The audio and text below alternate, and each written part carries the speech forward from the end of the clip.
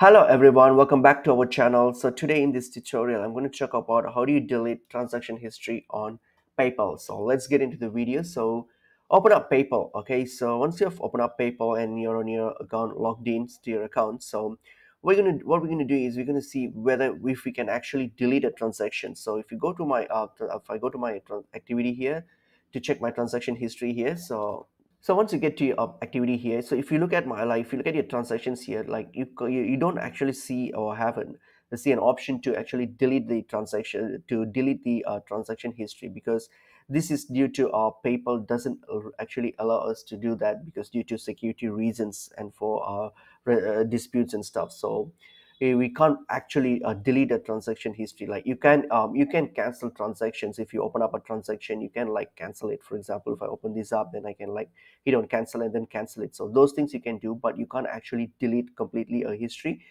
So what we can do is you can either actually delete your whole account. So that's if you really want to get rid of it, so you can either like fully delete your whole account, or another thing that we can do, you can try reach out to the help center and then explain to them like why do you need it to be deleted, and then give some justifications, and then try reach out and see if that works, or if it's helpful. So that's pretty much it is. So hope this information is helpful to you all. I'll see you all in another video. Thank you.